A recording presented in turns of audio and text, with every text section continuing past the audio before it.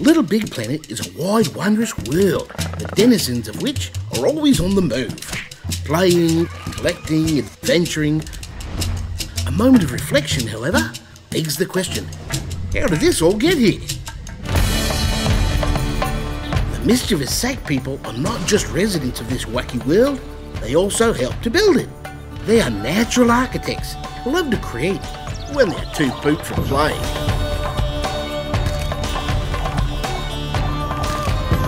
The sack boy is empowered by his puppet tool, a fascinating adaptation, his seemingly magic wand. Through the puppet tool, Sackboy can get to his goodie bag of tricks. Observe as he pops it and instant goodies. This bag houses many types of cardboard, metal, stone and wood materials like wood. Each material has its own physical properties. Stone is obviously much heavier than cardboard, and sponges can be gripped, whereas most materials cannot. There are also some rare elements with strange special properties, like buoyant bubbles. This sack girl is building platforms out of dark matter, which will float indefinitely, as if to say Isaac Newton was full of hooey. Creating objects and shaping shapes is fast and fun, like Michelangelo chiseling away at stone to uncover the David hidden underneath. The sack boy will carve, scale and rotate his materials to his liking.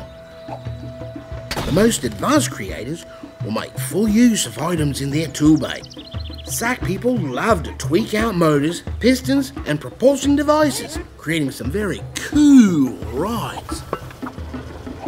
Another one of the wondrous possibilities made possible with the tool bag is the ability to trigger things to move, emitters to shoot, and explosive things to, well, explode.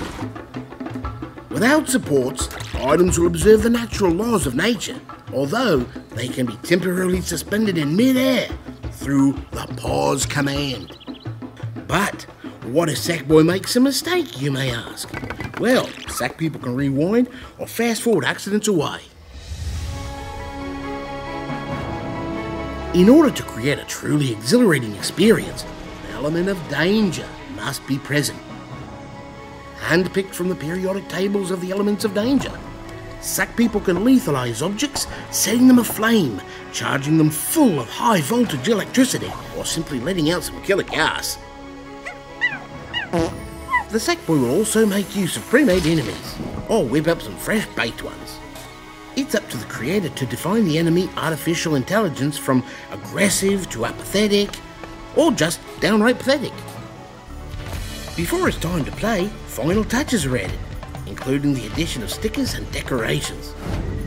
Even using the PlayStation Eye for a special touch of flair.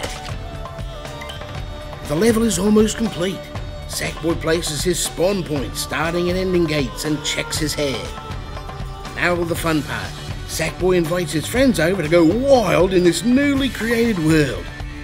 In addition to playing together, the sack people can also work together, simultaneously rebuilding and redesigning these ever-expanding worlds. Bravo! On our final visit to Little Big Planet, we'll show you where these completed levels go as we observe the act of sharing the sack people communities.